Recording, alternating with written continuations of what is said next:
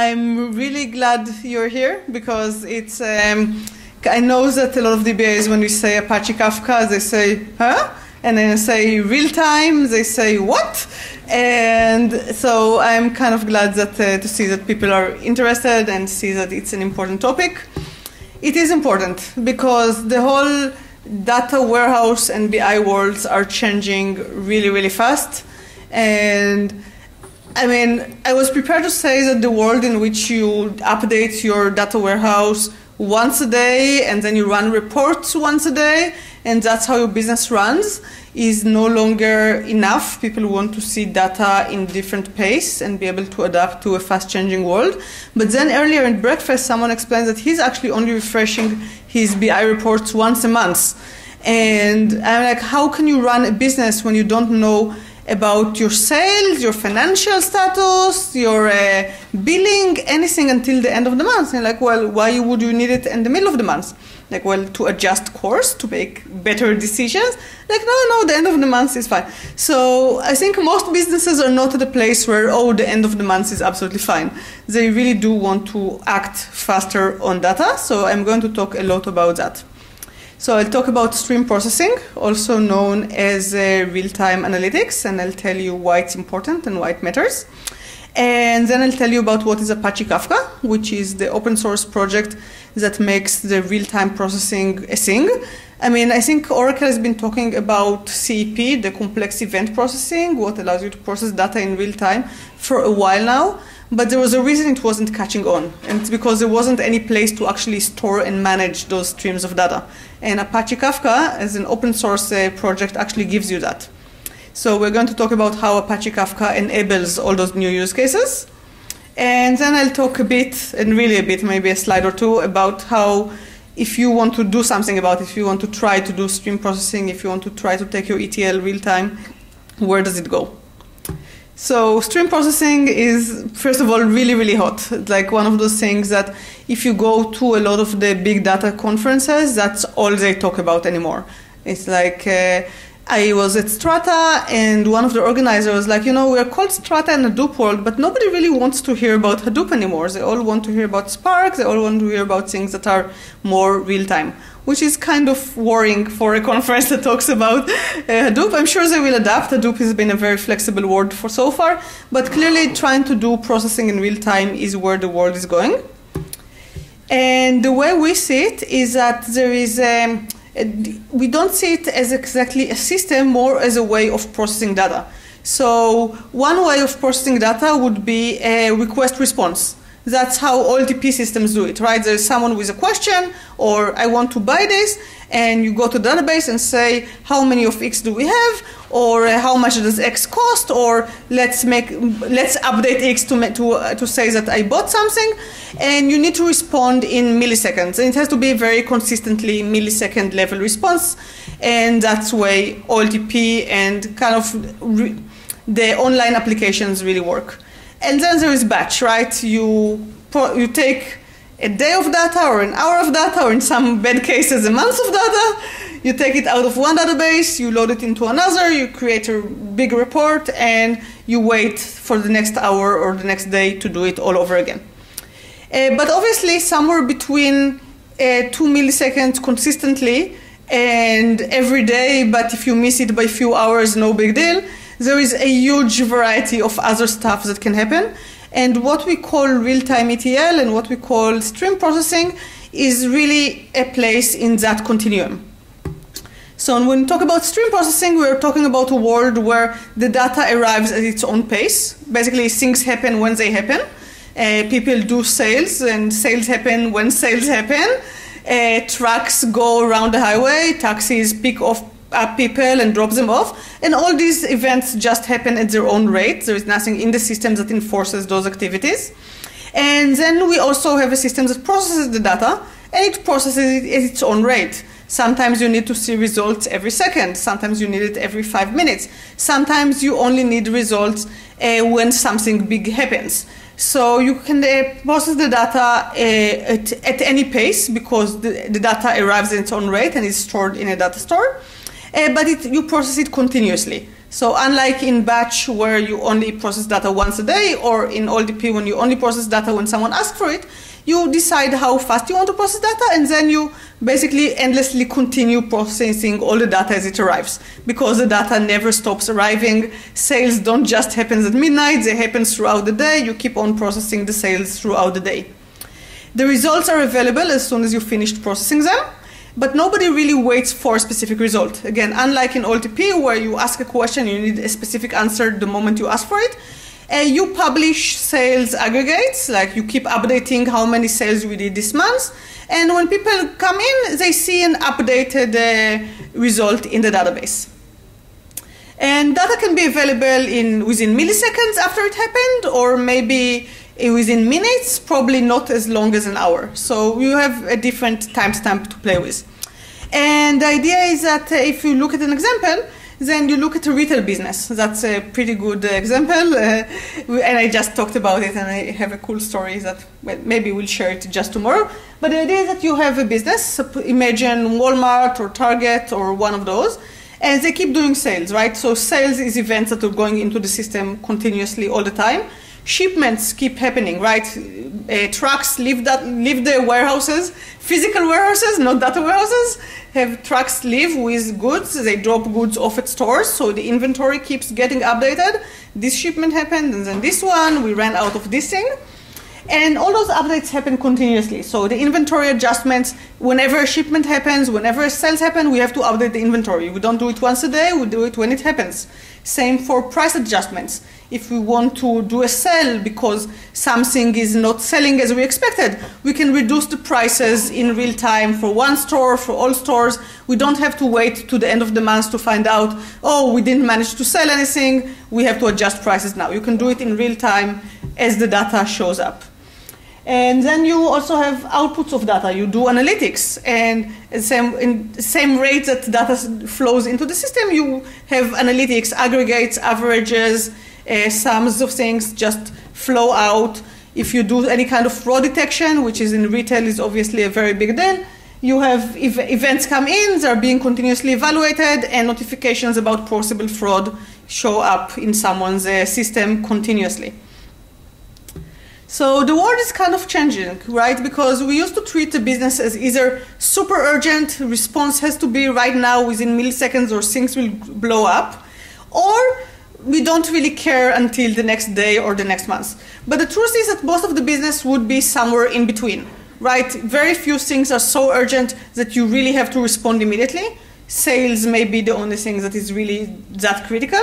But most things can't really wait for the next business day, or the business people don't really want to wait for the next day. They want to look at newer data. So a lot of things are in between. And we think that viewing a business as a stream of event, other than a series of tables and kind of snapshots at where the business was, every day you get a different snapshot of the state of the business, but you don't get any of the in-between state. We think that looking at businesses as streams of things that continuously happening and processed as they're happening is just a more correct way of looking at businesses. So the way databases evolved, right, businesses used to have probably like account books, and people would write things down and at the end of the month process those books. And then when we built databases, we kind of just took those books and turned them into tables. And they things stayed that way for a really long time, but it feels like in many senses, people are not happy with just having those tables that represent books, but they want something that's more active and dynamic because computers now allow things to be that active and that dynamic. So I hope I convinced you that streams are really, really important. And that's where I do an abrupt transition to talk from the big ideas to kind of the technologies that enables the whole thing. So let's take a look at Apache Kafka. Apache Kafka is really, really hard to describe because it's not really a database and it's not really a message system. It's not really a file system. We see it as a cross between, it's definitely not a database, nothing like it. It's a cross between a messaging system. If any of you used publish, subscribe message queues, things like TIBCO, ActiveMQ, MQ series, RabbitMQ. Am I ringing any bells here? Anything? Okay, yes, we know what we're talking about. Cool. So if you use those, Kafka is a bit like that. You publish events to it, and you have consumers who subscribe to events and get updates. But it's also a file system in the sense that it keeps events forever. Even after everyone read events, they're still kept. Well, not forever. You define how long you want to keep them. But unlike most message queues where the consumers got the data, it's basically gone, Kafka stores the data forever, or close to forever. And this allows you to treat it as a data store for events, right? Because you publish events, people get them, but if someone joins later and want to see all the events from the beginning of the month, well, those events are still there. They didn't go anywhere. And the basic idea behind Kafka is that of a log. And we kind of accidentally stumbled into it, but logs are hugely important in the sense that all data systems are really logs. Like, obviously, if you have an application, you write stuff to a log in order to debug it later. You use Oracle, you have the Oracle alert log. Pretty much every application in the world has a log. If you use Oracle as a database, well, you know that Oracle is really a redo log, right? I mean, that's like the basis of everything that is done in Oracle will be written to a redo log. And that's apparently true for pretty much every database in the world, no matter how weird it is. No matter which NoSQL system you used, if you ask them about the write-ahead log, they'll say, I have a write-ahead log. If you use MySQL, you'll have a bin log. If you use a SQL Server, you have a transaction log. HBase, Cassandra, MongoDB, Elasticsearch, HDFS, no matter how weird the way of storing data is, you'll have a log in there. So it's a great way of actually integrating a lot of really weird databases together and say they're all logs. Let's just treat them as copying data from one log to another and look at everything that way. So Oracle is a system of managing logs of events. So a bit less like a log of the alert log, and a bit more like the Oracle redo log. And if you understand logs, that's pretty much what you need to understand in order to understand Kafka. So that makes life, I'm kidding, right? I mean, conceptually, right? The same way that you can understand tables perfectly, and then you still have like a few years of learning before you can manage an Oracle database. That's pretty much how Kafka and logs are. The same way that you cannot understand a relational database without understanding tables. And the moment you understand tables and the relationships between tables, you know most of what you need in order to start working with a database. Kafka is the same way about logs. If you understand logs, you're ready to start using a Kafka.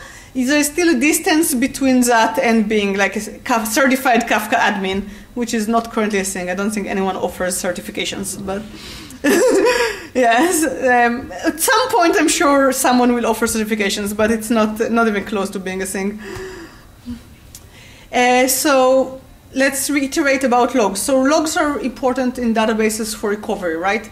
Everything you do in a database goes to the redo log, and that's the kind of the source of truth for a database, right? So if you recover the data files, but then you have to apply logs in order to get it to a usable state. And the reason you have to do it is because the log is the only reliable source of information about your database. Why is that the only reliable source of information? Because if you look at data files and you try to do something with them, either they have data that was not committed yet because the DB writer flashed stuff to disk and didn't bother telling anyone about it, or sometimes stuff was committed but was not flashed to disk yet. So the process of updating the data file is completely asynchronous. What is happening synchronously is updating the log. Why is updating the log so synchronous? Because a log is a file written serially to a disk, so it's really, really fast to write to it. You don't have to look around in the disk for the right block in which to write the data. You can write it to it really fast. Oracle knows it, so writing to the redo log is kind of a blocking operation. You have to wait for it to happen when you commit a transaction, so it becomes the reliable source of truth about the database. And basically in Kafka we said, well, if a log is such a reliable source of truth about the world, why do we need a database? So obviously you need a database for a lot of things. You need a database to run queries and be efficient and have indexes and do stuff in memory and all kinds of stuff. But it is also true that having just a log already gives you a lot. So Kafka was a system built to manage those logs. So we take those logs of events that happened to our business, and we start by saying, okay, A single log can grow pretty big because we store it forever and it's our database. So obviously, in order to fit it, it may not fit in a single disk. It may not fit in a single machine. So we have to find a good way to cut it up, and we just do a partitioning. So we have kind of a logical breakup of logs based on certain attributes the developer uses, but we partition the data so we can split it across many machines. In the database world, it's not really analogous to partitions, it's more like shards. So you say, we have this one logical table that has details about my customers, but we say customers A to Z are in this table, customers, A to M are in this database, and then customers M to Z are in the other database, and we kind of split them apart in order to scale better. It's a distributed system, so you can have a single logical Kafka cluster that is made of a lot of machines. And we take all those logs, we partition them, we split them across the machines, and then we replicate them. So if one machine goes down, you still have good copies and you continue working. And we did a lot of work just making it really, really fast. So you can write about 1 million events per second, even to a relatively modest machine. You expect latencies within milliseconds. When you write events, it should be very, very high performance. And the way we see it, those logs are basically streams of events. And Kafka stores those logs. And it basically allows you to start saying, I want to start processing events in a specific point in time, and just move on and continue getting the updates. And that brings us back to the idea that events show up, and you don't query for them. You're a consumer, you're a subscriber of the log. You just start reading at some point, and you keep getting newer and newer events, and you keep on processing because the business never stops, sales never stop. You keep getting an update and do whatever work you need to do, you do it on them. So what is this stream processing I keep talking about? Well, stream processing is really simple. You have a stream of events, you read an event, you do some kind of modification on it, and you output the event somewhere else. So it can be super simple, and most of you may already be doing stream processing without even knowing about it. So the most canonical database example is the database CDC, changelog capture, right? So you have something mining redo logs out of a relational database, and it keeps on getting new updates as things happen to the database. And you basically take the event out of a database. The simplest thing is just to put it in another database. But usually you do something to it, right? You may be changing a bit the structure a bit. You do some ETL to the event. Sometimes you filter some of the events.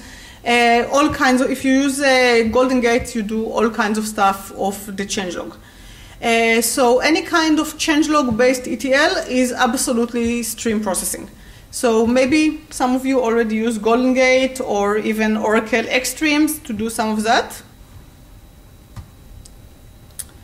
And one of the good questions that I always get when I do this presentation is that if we use Kafka for change data capture, so if we take events, using, for example, Golden Gate, we take events out of Oracle, we put them in Kafka, and then we have a program read the events of Kafka, process them, and output them something else, does it mean that Kafka is ACID? Is it reliable enough to drive a business out of? And that's a really good question, because it means that the actual question is, what guarantees does Kafka give me? Is it safe enough? And Kafka actually gives really good guarantees. So if you go over ACID, ACID means atomic, consistent, isolated, and durable. So the easiest one is durability. And Kafka absolutely guarantees durability. So you have the concept of data that was committed to Kafka, which means that the producer got an acknowledgement that it got written. This data is not going away. So it's not going to get lost. So you get durability. You have something called read consistency, meaning that the moment you wrote something to Kafka and you got an acknowledgement that it got written, other people can read it and will always read it and read it consistently, and will never have any of those, is this event there, not there, kind of things that some NoSQL database give you. Like if you read data off the wrong machine, you will not see data that was actually written. We don't have any of that. We have some kind of atomicity in the sense that events either get written or not, but we don't have atomicity in the sense that you cannot have a transaction that has multiple events. So we kind of don't have that. We are working on adding it though, so that's something that will show up. And real database consistency is a bit more complicated, right? Because it talks about foreign keys being kept consistent across the transaction. We don't have foreign keys, we don't have real database consistency. And isolation, that's actually one of the nice things that are true in Kafka. And if you wrote an event, until the producer got an acknowledgement saying, hey, it was written, nobody else will see the event. So you cannot, you don't have dirty reads where you can see something and then later it will go away because the transaction blew up. So you got pretty good guarantees, and obviously if you work with a system in general, not just Kafka, it's really important to understand the guarantees and ask about them, and even do your own tests to investigate them. A lot of my customers, they basically set up a small Kafka cluster, they produce events, numbers 1 to million, just have something keeps writing numbers to Kafka, and then they have a bunch of consumers read the numbers from Kafka, and they start crashing machines in the middle and pulling up network plugs and doing all sorts of crazy stuff to see what happens. You reason about it in your mind. You say, okay, what I think will happen is that the producer will not get an acknowledgement. It will retry, and only a few seconds later, the consumer will get it once the transaction stabilizes. And you need to see that this is what happened. Okay, so we got the idea that streams are really important, I hope.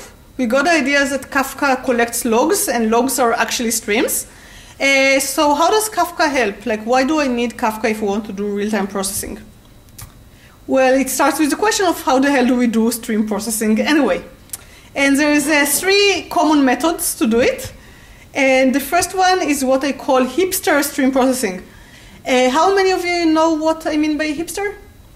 Okay, kinda. Okay, I'm from San Francisco. Hipsters are a really big deal in San Francisco. Really young guys with really strange fashion sense. And one of the things they value is minimalism. They want everything to be minimal and simple, which I understand. I value that as well. They tend to take it to extremes. So they have those bikes, very old school, they're called fixie bikes, where they pretty much took everything out of the bike. So they not only they have no gears, I get bikes with no gears, they also have no free wheel, which means that you cannot stop. If the bike is moving, you have to keep moving your legs. You cannot just, they don't detach. You can't just coast like a normal person down a hill. You have to keep spinning your legs. And they also don't have brakes, because apparently brakes are not strictly necessary, because if you have a free wheel, you can kind of force your pedals backward and kind of, yeah, in San Francisco. You get it, guys. Totally. So it works fantastic. It's simple, it doesn't break, very reliable, looks fantastic, very fashionable, until you get to the first hill. And in San Francisco, it takes you about 5 milliseconds to get to the first hill. And then it's horrible in all kinds of directions. And hipster stream processing is a bit like that. It's really, really minimal. You say, oh, I just need to read some data from Kafka, do something small to it, and produce it somewhere, and write it somewhere. I don't need much to do it, right? I can write code in Python or whatever my favorite language. If you're a hipster, you do it in Go, I think, or Rust, or one of those hipster languages. So you read data from Kafka, you do something to it, you write it. It works fantastically well until you get to the first hill. Your first hill will be either a join or an aggregate, anything that requires you to store state, in which case things all blow up. Because, okay, if I have state, do I write it to a separate disk? How do I manage it? Do I need a database for my state? What happens if I crash? How do I know what point to come back to in the log and how it works with the state? It gets really, really complicated the moment you do anything that is not filter or a very simple single event transformation. So once people figure that out, they go to a stream processing framework. That's not even close to an exhaustive list of all the stream processing frameworks out there. Anything that would be an exhaustive list, actually, as I was typing this, someone sent me a paper about yet another stream processing framework that someone invented. I completely gave up on following those. There are like pages on pages of different ones. The popular ones are Storm, which is kind of the legacy. Pretty much anyone who did stream processing up until this year has it in Storm. Spark is the up-and-comer system. And that's if anyone is building stream processing now, they're 100% using Spark streaming. Like every single customer I talked to in the last year, that's what they're doing. And then Samza is kind of new, and all the rest are much newer and haven't seen that much adoption either. So I'm not going to go into them. So obviously few of them are really popular. And the pros are they can handle really hard problems. They can do the aggregates for you. They can do moving averages over different windows of time. They do joins. They do a lot of stuff that's really non-trivial. The cons is that it can lead to very complex architectures. And this is the kind of thing I mean by very complex architecture. It's a fraud detection system that I actually built with some of my colleagues about close to, not quite a year ago. And you can see that it has a lot of moving parts. And the reason it has all those moving parts is that you need them. You need HBase to maintain state. You need Flume for the ingest. You do Spark streaming kind of on the side. You need Solar. You need HDFS. You need all those different things. And as you can see, I built this architecture because I thought it was best of breed. I thought I was doing good work for my client. And I can justify every single component of it. I can tell you why I need HBase. I can tell you why I need Flume on the ingest. But the result is that something that I felt bad leaving the customer because I left him with something really, really messy to maintain, when all they really needed is something fairly simple. They have inputs, they have the sales, they have the, I think in that case it was network monitoring systems. So they have people accessing the network in different ways, and they have devices, and they have few rules on how to treat events that happen on those devices. And so we needed a way to get those. We needed some processing, and we wanted to write an output to a database. It shouldn't be rocket science. Why did I end up with something so complicated?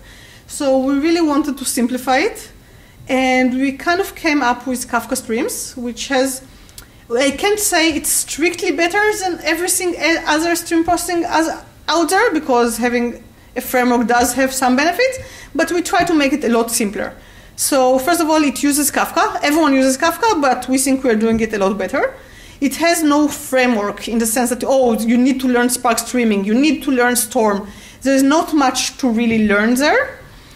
And it allows you to do something really cool about unifying tables and streams in a way that really makes sense in the database world. So let me go over those.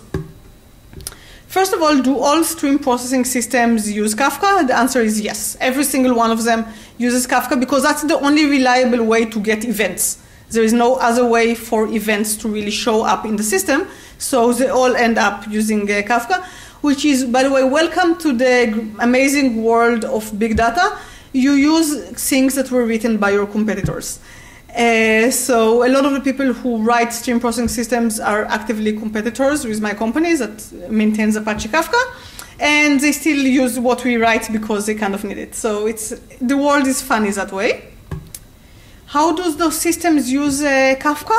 Well, they use it for the partitioning and for scalability. And the way Kafka works is that you have a log in Kafka, and the log is partitioned. And when you consume data from Kafka, you have consumer groups. So suppose that you have a log that gets millions of events per second, like let's say 1 million events per second. And you have something that processes data, but no matter how optimal you try to make it, you can only process 100,000 events per second. And that's actually pretty good. But you cannot go anymore. Why can't you go anymore? Because you're writing to an Oracle database, and that's how fast you manage to write to a database. Because it's a very busy database, you cannot write any faster than that. Well, that means that if in order to do 1 million events per second, and if I can only process 100,000 events per second, I need to somehow run 10 of those 100,000 events per second processing systems in parallel. And this is what we do here. So group A, imagine it's processors writing from Kafka to an Oracle database or to HDFS. We have 3 of those writing in parallel, and they automatically balance the work between them. That's one of the cool things Kafka will do to you. It will automatically balance. If you have more things reading from the same topic, you'll just balance the work among them. And you can have 2 different groups. So one of them is writing to Oracle, and the other is writing to, say, Cassandra. And each one of them will get all the data, but the members of the group will split up the work. So that's pretty cool, and that's something that Kafka gives. Yeah. Question. So does Kafka only work for like databases, like relational databases, or does it work well for like web? So yeah, Kafka itself doesn't care what the data you store in there. That's part of the coolicity. So it's very, very common to have a Kafka pipeline without any database involved at all. So if you look at Uber, for example, they have data. Basically, the cars continuously send information to a web application. The web application sends data to Kafka. They have Samza as their stream processing of choice, processing data of Kafka, and then writing data back to Kafka, which the web application that the cars talk to subscribes to, so it can actually pipe data back to the cars. And that's how surge pricing, as my absolutely favorite and least favorite Kafka use case works. You want to tell all the drivers that, hey, you actually get more money now. When do you do it? When there is more demand than cars. How do you know? Well, because you get all those events, you have all those requests for more cars, you have all those information about which cars are picking up passengers, you know you're short of cars, you can decide, hey, new price, you put the new price on the website, and everyone who tries to book a car now gets the update immediately. So Sons of writing data back to different topics, that's like processing topics. Yeah, that's exactly what Samza is doing. Is the surge pricing being calculated in the Sansa? Yeah. Yeah, that's exactly what it does. Yeah, I keep having kind of dreams of putting a hack in Kafka to exempt me from surge pricing, but I haven't found a really stealthy way to do it yet.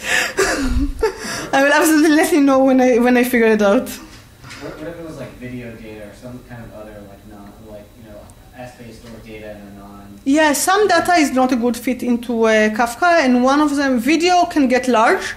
Kafka deals way better with a huge number of tiny messages than huge messages.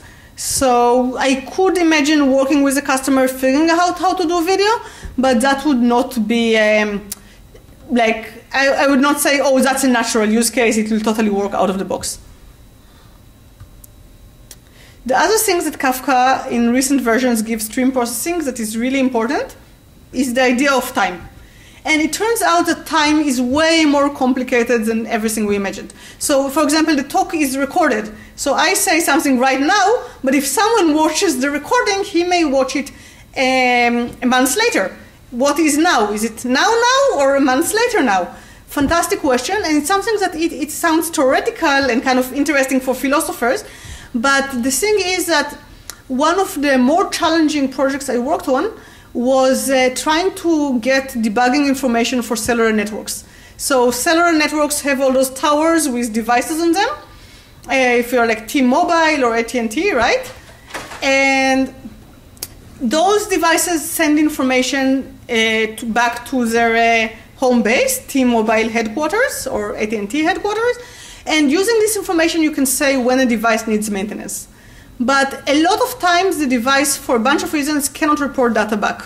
Maybe there is a storm that took out all electricity in the region for 3 days. Maybe it's so broken that it can't even connect back to tell you it's broken.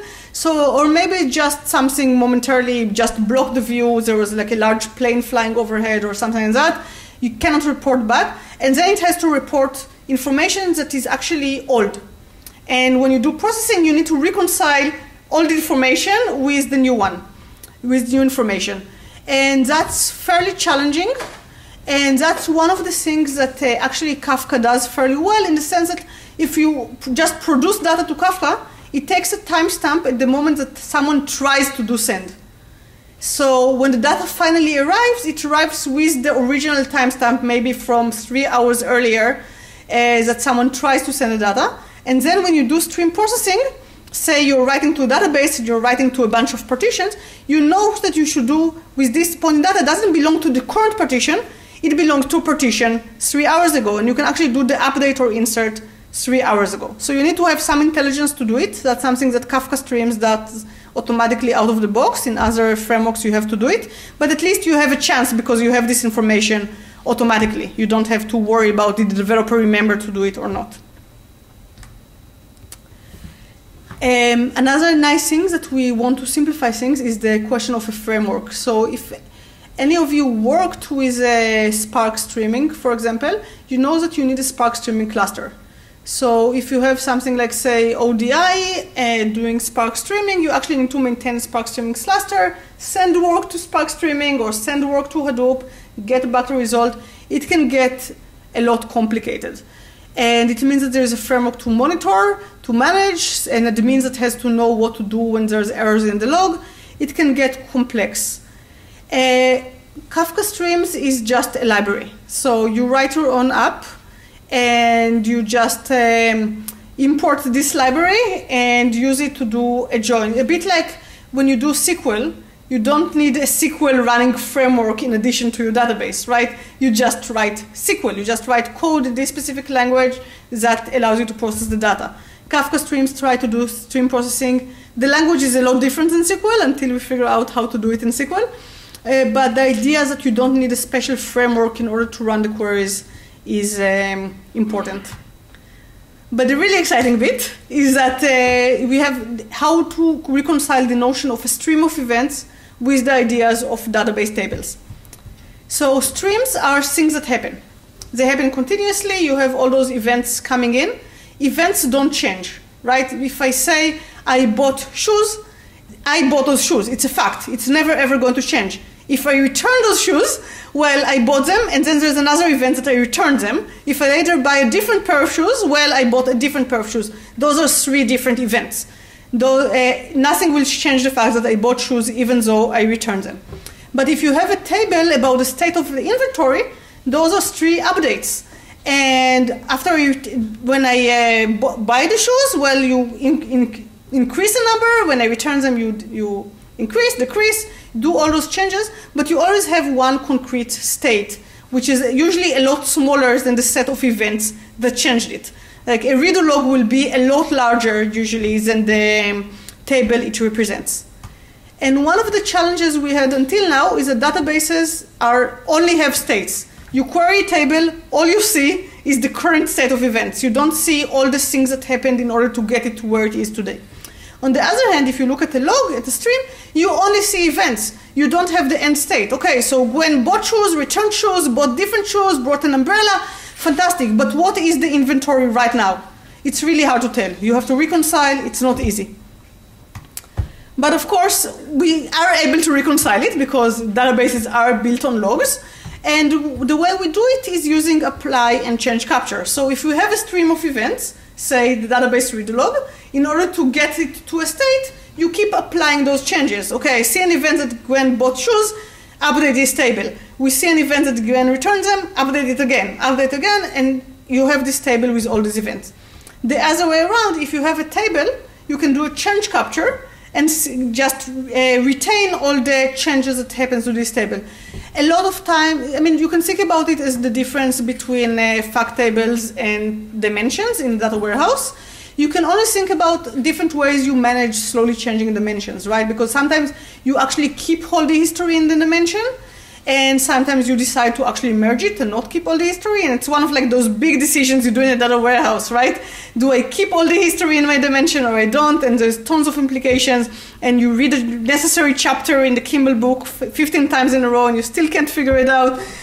So maybe this is the kind of thing that helps you think about it, is that the changes are a stream of events conceptually different than the state things are right now. And streams and tables sometimes look like the same thing, but sometimes are very different. So if you do a filter on a stream and a filter on a table, you kind of get the same results, right? If you only care about events in North America and you do a filter on the stream, and you only care about events in about the state in North America and you do a filter on a table, you kind of get the same thing. But if you do an aggregate, it can be very different, right? If you look at shoe sales based on a stream of events, you may end up with 3 events where there was actually a single sale. So you need to be careful when you do aggregate. Stream aggregations will typically be very different than table aggregations. Okay, one last thing in order to have more or less of a complete picture is where do streams come from? Like, how do we even start having streams? Well, we have a framework called Kafka Connect, which basically helps connect Kafka to the rest of the world. And there's a lot of places you can get data in from and out of. Relational databases, you can get data in and out of. Key value stores, monitoring systems, search systems, and so on. And we kind of it's built into Apache Kafka, like the open source Apache system, this framework for writing connectors. And we made it really, really, really easy to write connectors to different data stores. And as a result, this kind of exploded. And we currently have, and we only announced it like 3 months ago, and we currently have 30 different connectors for all kinds of use cases. So we have connectors from Golden Gate and Attunity and DBVisit for all kinds of relational databases. And we have connectors to Cassandra and MongoDB and Couchbase and Kudu and HBase and all kinds of key value stores. We have connectors to weird stuff. We have someone who streams data from Bloomberg terminals into Kafka. And we have someone who streams data from Kafka to Twitter. So theoretically, you're about 3 clicks away from getting data from your Bloomberg terminal onto a Twitter. It's cool. I'm super excited about, like, if you make something really easy for people to do, they do a lot of it. And the results are usually, you could have never paid me enough to write a Bloomberg terminal, anything, right? But people needed it, and they found it easy enough. They wrote it, they open sourced it. You can find it. I'll have a link to it in a few more slides. And the way we see the architecture is that you kind of stream data from a source, you do a bunch of processing, and then you stream data to wherever the data has to show up. So we call it a streaming data platform, and that's kind of the way it looks.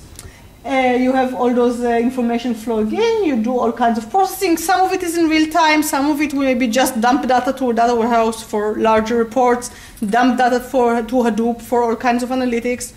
You can do a lot of cool stuff. That's a new slide. Can you see anything from over there? So our platform kind of has a GUI that allows you to add connectors, and you just kind of pick a connector out of the list and configure it. That's a JDBC. Here's the primary key. It's incrementing, so you can use it. Or here's a timestamp that you can use to get new data. Here's the queries that you wanted to use in order to filter some of the data. And then it's monitored. And that's really cool because it's monitored end to end. The big question you always have when you build those pipelines is, how do I trust that the end destination, that my data warehouse actually has all those events that I streamed in? That's always a big headache, and big headache for us, for our customers, for everyone. So we built something, we call it an audit, except audit was a horrible name, so we called it a stream monitor. But the idea is that it is an audit. It's exactly like what accountants do. We count events as we write them in. So we say, this second we wrote that many events, and we keep counting them. And then when events get out, when people read them, we also count how many events were read per unit of time. And because we have the timestamps, we can say, okay, we got all the events, but they were delayed by 5 minutes. What happened? Or for this time period, we know we produced 200 events, but we only got 50 of them. Someone go check what happened to the other 50. Maybe there were bad data and they got thrown away. Maybe we had a filter we didn't know about. So you can kind of see that things don't match up. It's an audit because, it's incoming, outgoing, match them up and see how it all works. Okay, so some tips on how to get started. First of all, we have our Confluent platform that includes Apache Kafka. So we welcome you to download. Free, open source, everything included. And then you go to the connector page and you pick the connectors. You want Oracle to Twitter. You want Cassandra to S3, Bloomberg to ActiveMQ. I mean, there's just tons of those different things.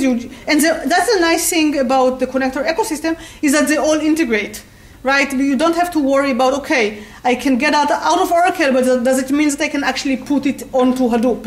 Will it all fit? And in our case, yes, it all fits. And we even do some cool stuff around evolving the schemas. So suppose that someone adds a column to a table in Oracle, and you dump the data to Hadoop. And then you have a Hive table on Hadoop that kind of gives you the metadata for the Hadoop table.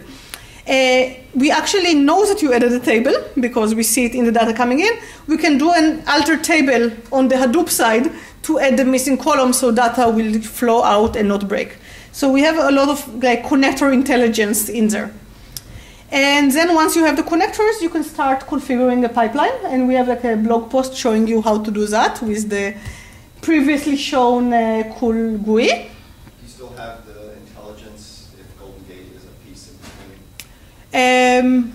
That's a good question. I think we cannot do that because of the way Golden Gate has formatting. It's not actually we don't know that it's all the columns, right? So Golden Gate has a connector to Kafka, but it has one of the limitations of the connector is that if you do an update, it doesn't necessarily give you all the columns. It may only give you the key columns and then the columns that got updated. So we can just go and put that into Hadoop and do updates based on that, because some columns may be missing but not actually gone from the table. So you need to do some processing. You need to have some kind of stream processors that can reconcile them, basically do the apply of the update and have some intelligence about Golden Gate in order to do it. It's not going to be out of the box. And actually that sounds like a really, really necessary project, because Golden Gate is becoming, and Kafka becoming, a very popular way to do change data capture and stream processing, and that's kind of a missing piece. So if someone writes it, it'll probably be pretty popular, and it's Golden Gate, so you can probably charge money for it. I mean, people who buy Golden Gate already spend their gazillion dollars. A few more bucks here and there probably be fine. And that's where I'm kind of like, stop the recording, stop the recording. And 3.0 built on .10 Kafka? Yes, that's exactly it. So we wouldn't be able to use your tool with a cloud era distribution of Kafka? It wouldn't work, no. It requires Apache Kafka 0.10. I'm sure that Cloudera will get to 0.10 at some point, but I don't know when they're planning to do it. And when I ask them, don't tell me. Like, no, you don't need to know. And then we have some stream processing examples. If it's not enough for you to just get data from here to there, but you don't want to modify it on the way, we have 2 blog posts with examples on how to do that as well. People are escaping, and I also want to get to the party in time. So if you guys have any questions, we can move to that section. Streaming out the event. Yeah, exactly, right? It's all in real time. We're all in a hurry. Yes. So I'm new to this, but just to clarify, so you would still need something like Golden Gate on top of Oracle to then use the Kafka connector? You need to get data out of Oracle somehow. Yes. And Kafka itself is not very good at parsing read logs. So you need, basically Golden Gate wrote a connector for Kafka. Attunity, DBVisit, a bunch of companies, big and small, wrote those connectors.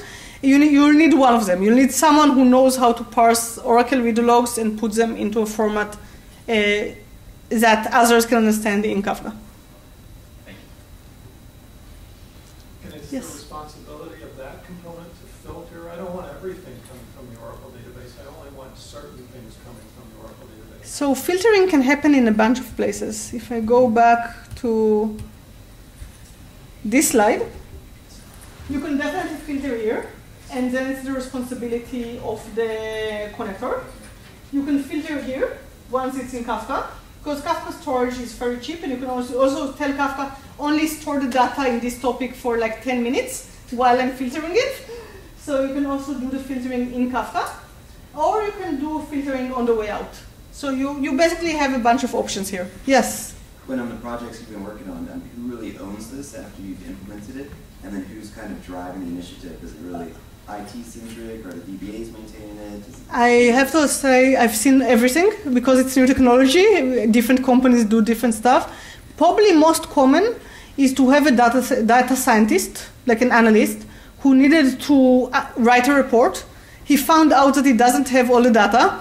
The DBAs don't give him all the access he needs. He says, darn it, adds Kafka, adds a bunch of connectors, writes his thing, and then he kind of owns it for life until he finds someone else to take over. And they usually, like those are my favorite customers, because they buy support. They have no intention of trying to maintain Kafka on their own. And that's pretty common model. Like someone with a problem created a system, and then everyone has to figure out how to support it. We've also seen, in many cases, a data warehouse group that owns Kafka. Let's see, for example, Activision, which is a video game company.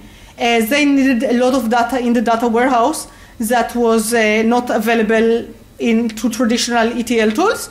And they also wanted the data warehouse to span Oracle and Hadoop. So they kind of ended up with Kafka just as a way to integrate the whole thing. And the data warehouse, because they're the one with the pain, ended up owning it. usually with way better results than the data scientists owning it because they're used to owning production systems. They do a good job of it. And then I've also seen companies where they end up with a dedicated pipeline team. So if you're, for example, Uber, having this real-time data pipeline is so important and so critical to the way you do business, and you have so many different consumers, so many different producers, that you really need a team to own that. But that's relatively rare and just for pretty large companies. I think whether it's the data science teams that ends up with Kafka or data warehouse is usually the common scenario. And I think it works out better if the sooner the data warehouse team takes control, the better it is for everyone involved. Because letting that data scientists maintain a production system is not fun not for the users of the production system and not for the data scientists, and nobody is really happy with this scenario. Here's the really fun question you probably always get: security. Yeah, so Kafka actually has pretty good security, and contributed by half by Hortonworks and half by IBM. So Hortonworks contributed SSL, both for authentication and encryption. So you can say the producers use SSL to encrypt data written to Kafka, and the consumers use SSL to encrypt data on the way out. There is Kerberos, which is like the favorite Hadoop authentication method, so that's also supported. And then IBM added a bunch of other mechanisms, including things like, let's see if I can remember, they have plain text, just username, password authentication, and they have some kind of a mobile authentication where you take a picture of something on your screen in order to authenticate. I'm not 100% certain how it's supposed to work, but they have their own big insight system. It's built on top of the Kerberos APIs, like something called JAS protocol, and it's configured in a similar way, but it's actually completely its own implementation. It has no Kerberos server involved at all. It's something really, really weird, and nobody else really understands it except for IBM. The username password, on the other hand, we all get. And then because once you authenticate, that's nice, but what do you do with the authentication? We have ACLs. So you can say those users belong to that role. This role can read those topics, can write to those topics, is allowed to create new topics, not allowed to create new topics. So we have some ability to control things around that. Is the ACL JSON-based? Yes, the ACLs are JSON-based. Both Cloudera and Hortonworks have integration with their own ACL management system. So Cloudera has something called Sentry. Hortonworks has something called Ranger, I think. You can't use your product to use those. I think you could actually. As far as I know, because of the way development works, Sentry integrates a bit better with the latest Kafkas than it is with the ones that Cloudera currently ships, so it's a bit weird. But in general, it should integrate. It's supposed to be all pluggable.